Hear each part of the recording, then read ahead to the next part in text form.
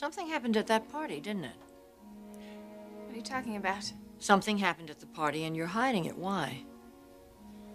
I'm not hiding anything, Aunt Stephanie.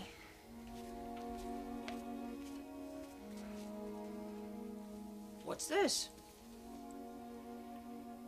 Who sent you these? Aunt Stephanie, that's private, okay? Well, I'm sorry, but the card was just lying there. Well, I was gonna put it away. Look, if you don't mind, I want to get dressed now, okay? Please do.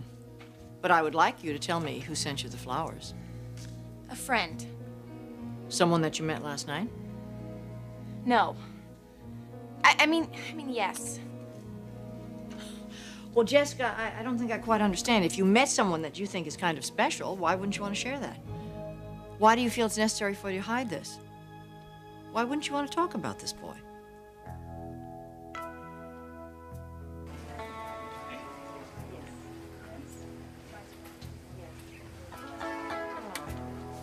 Hey, Dylan.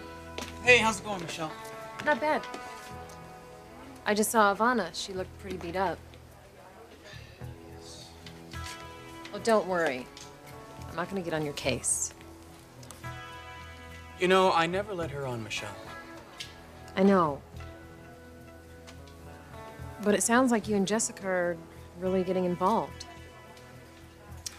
Well, that is personal. And I really don't feel like talking about that yet. I can see why. I mean, if the Forresters ever got wind of it.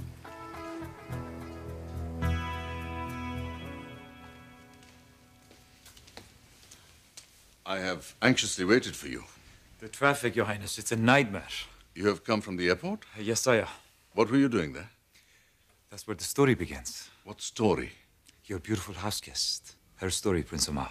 Please, sit. Thank you, sire. Tell me everything you found out. You were right. She's not from here. So where is she from, Mustafa? Europe? America? And what of her family, her people? What do you know about them?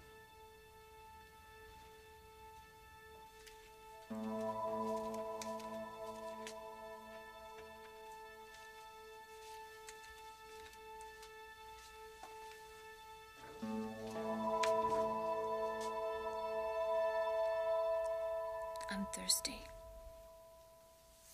Yes, of course.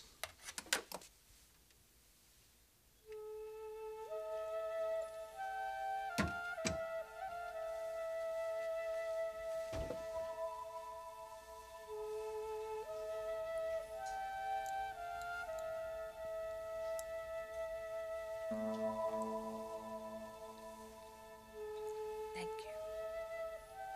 You're welcome. How are you feeling? I don't know. You must have many questions. Questions? Yes.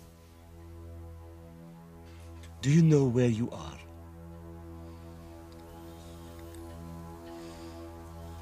No.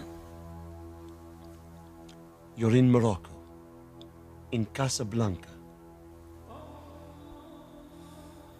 Casablanca? Does that mean anything to you?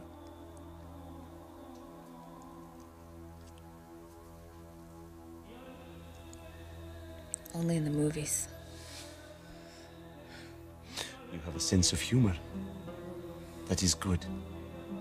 You're going to need it.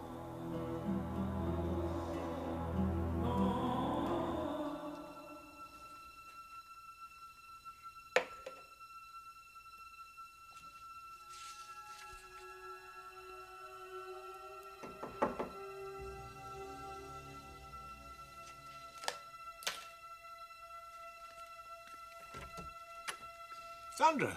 Dr. Warwick, I'm sorry to bother you. I hope I'm not intruding. No, not at all. It's nice to see you. Would you come in? Thank you very much. Actually, I was going to call you, but I thought I should give you this in person. What is it?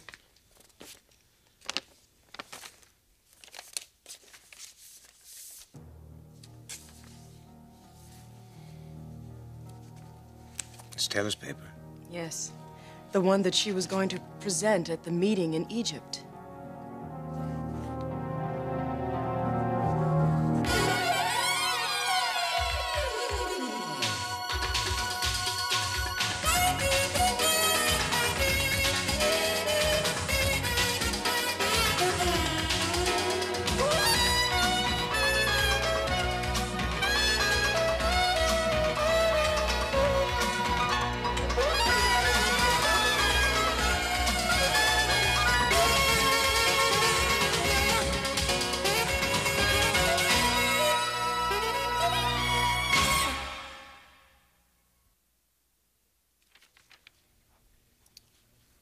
What a shame. This is an excellent piece of work. Taylor had such a talent for research. I'm going to make sure this gets published. Thank you for bringing it to me. Well, how did you come across it? Was it in the files? No. Actually, that's why I'm here. Someone sent it to the office. Who sent it to you? Someone from England. If you look at it more closely, Dr. Warwick, especially those back pages.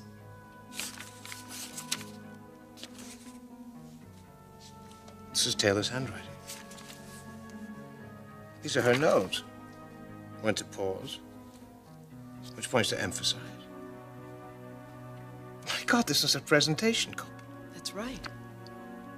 How in the world could someone have sent this to you? Taylor would have had this with her at all times while she was traveling.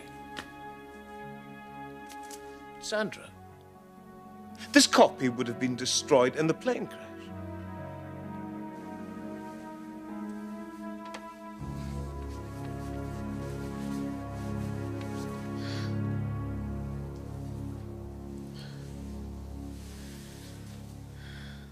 Where am I? What is this place? This is one of the homes of Prince Omar. Omar. He took you under his care. I'm his personal physician, and now yours. What happened to me? We were hoping you could tell us that.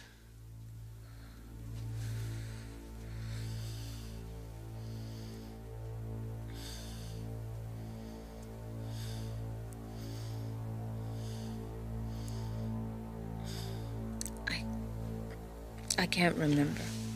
That is understandable. You have been in a coma. A coma? Yes, for almost 4 months. 4 months? It is a miracle you are even alive today. Please, do not strain yourself trying to recall. Your memory will return. Very soon, I'm sure. This prince, what does he have to do with this? He, dear lady, is the very reason you are sitting here talking with me this day.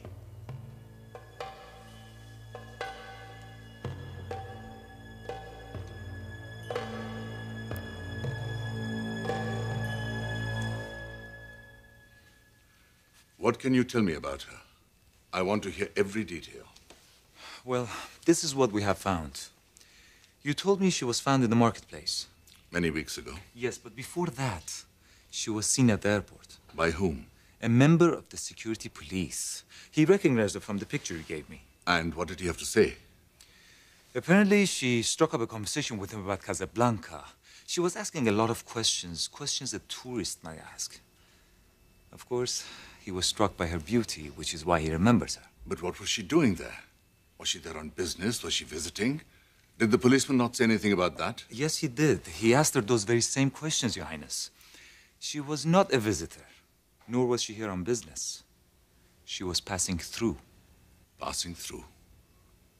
On her way to Cairo. Dylan, are you worried about that at all? What, the Forresters? They don't even know you and Jessica are dating. Well, to be honest, I really don't think about it that much. That I find hard to believe. Michelle, this is all very new to me. What, you've never been in love? No, not like this. It caught me completely off guard. Do you like it? Yes. Yes, I like it just fine.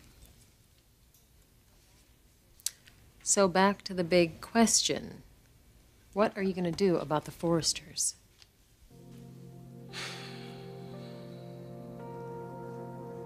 Look, I'm just not ready to talk about him yet, okay? Why? I'm just not. Well, it's apparent to me that he seems to be very important to you, isn't he? Yes, he is important to me. Well, then, tell me his name. Tell me all about him. I think this is wonderful. Your first boyfriend in Los Angeles.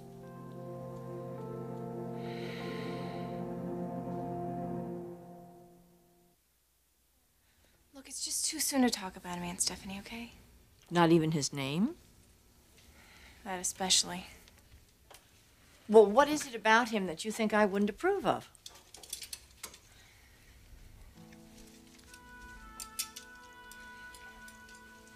You went to see him at that party last night, didn't you? Yeah. But when you left here, you told me that you were going to meet your girlfriends. That was a lie. You went there to meet him. Why did you feel it was necessary to lie about that? Jessica. Jessica, you cannot ignore me. I want an answer. I want to know why you felt it was necessary to lie about this boy. And I want you to answer me now.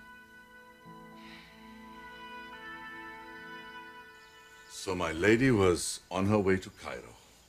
Did the policeman say why? He didn't know, but he got the impression her plane was en route, that it had made a stopover here in Morocco. And she got off during the stopover? Perhaps. But how would she end up unconscious in the marketplace? She would not have gone into town during the stopover. There wouldn't be time. These are questions I am now investigating, Your Highness. What else did this policeman say? Did he tell you her name, where she came from? No, sire. Perhaps if he had time to think about it? Your Highness, he remembered his conversation very clearly, almost word for word. I'm sure she made a big impression. That she did. But something else made an even bigger impression. Later that day, after talking to this beautiful woman who was en route to Egypt, the policeman recalls that the plane from Morocco, bound for Cairo, crashed and burned in the desert. The very plane, Your Highness, your lady was supposed to have been on.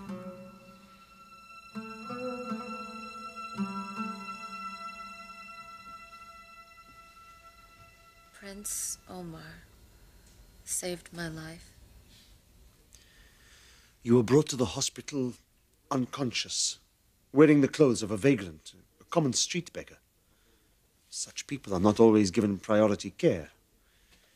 But the prince, he was at the hospital visiting a friend. He saw you lying on a stretcher in a hallway. You were bleeding profusely. He demanded that you be given immediate care. Since that day, he has been at your side ever since. Why? Does he say that he knows me? No. You are a complete stranger. To all of us. Then why does he care? The prince is a very benevolent man. His heart is of gold. He has done many things to alleviate the suffering of our people. But I'm not Moroccan, am I? No. You are certainly not Moroccan. But he saved my life anyway. Our prince is not bound by bloodlines. He is a man of true compassion. I want to see him. May I see him now? I will get him. No. I will go to him.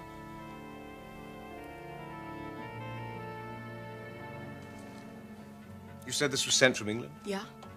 Was there a cover letter with it? No. But there was a return address on the envelope. Dr. Kingsley Rayburn, Wellesley Medical Research Clinic, London. Do you know the name? I know the man. He's the head of the International Psychiatric Conference. The group that held the symposium in Egypt. I'm going to call Dr. Rayburn. I don't understand this. How could he possibly get his hands on a document that should have been in Taylor's possession when she died?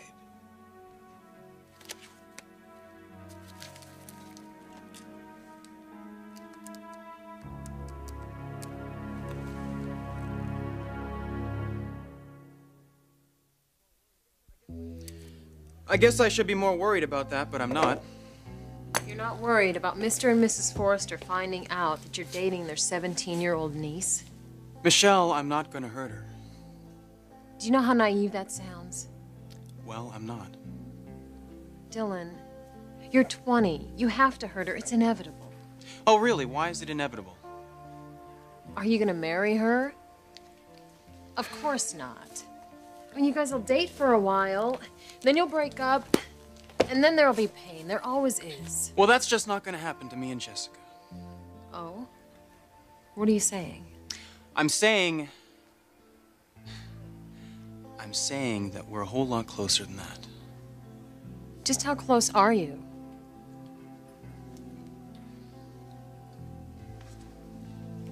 Dylan, you haven't slept with her, have you? You have. Oh, man. Dylan, you are playing with dynamite. Aunt Stephanie, this is private. It's my personal life, okay? I respect that. I just want to know who he is. What's the difference? Well, you're my responsibility. If you're going to date someone, I want to know who it is. Why? Why do you have to Because know? I'm your guardian, and because you're not an adult. Oh, so you're gonna treat me like a kid now, is that it? No, I'm not going to treat you like a kid unless you act like one. Now, I don't understand why you're hiding this boy's identity. I'm not hiding it. I just want some privacy, okay? Jessica, this doesn't have a thing to do with privacy. It has to do with the people that you're going to associate with. People that are going to be your friends, the boys that you're going to date. If you're going to date this boy, I want to know who he is. Well, I'm not telling you, and that's that. Oh, no, that's not. That's that. You tell me who he is, or you don't leave the house. That's your choice. You can't keep me here like a prisoner. Jessica, I can damn well do what I want. Now, I want you to tell me who he is, or you stay right here.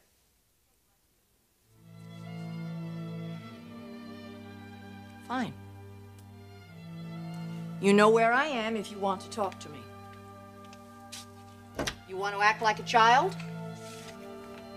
You're grounded.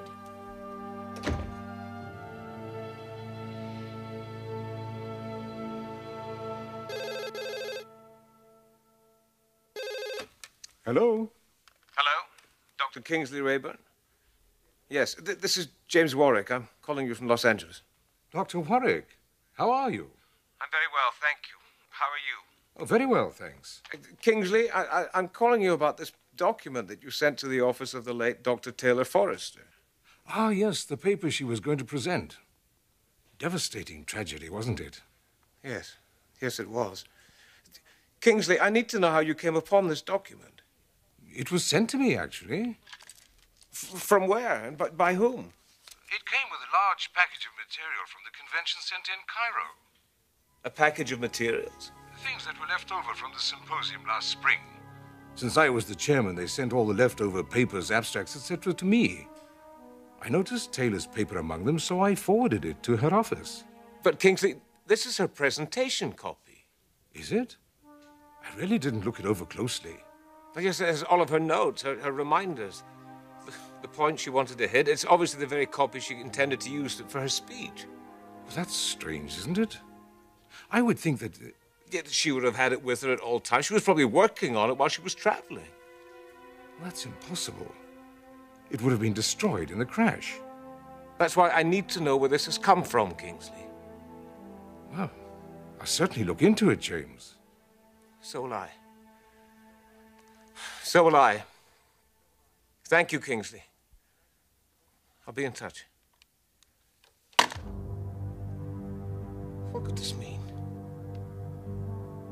What in God's name could this mean?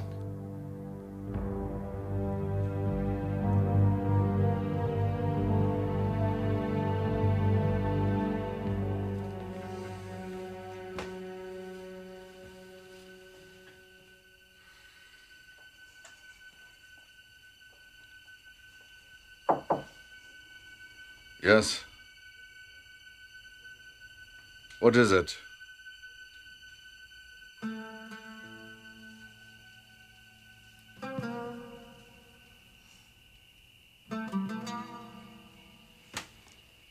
You're up.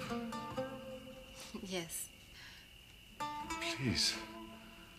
Please. Come, sit down.